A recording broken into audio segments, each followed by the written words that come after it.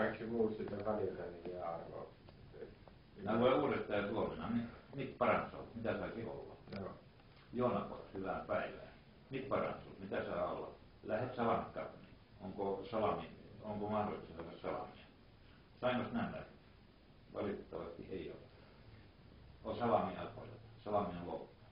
Alkoida kehdä, että per kilo kolpaas. Ei kilo kengere.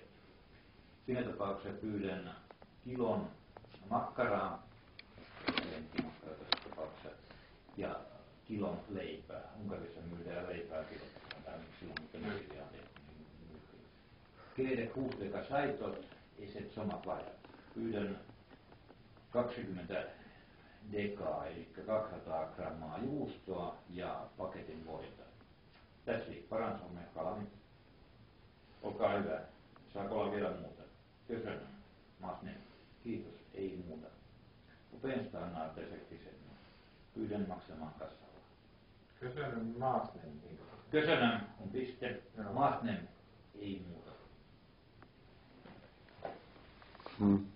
Maasnen ei enää, ei muuta.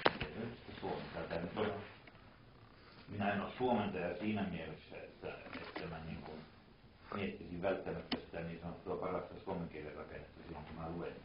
Vaan mä pystyn niin kuin sisäistämään tuo sanan merkityksen ja saman tien tuotan sen ulos.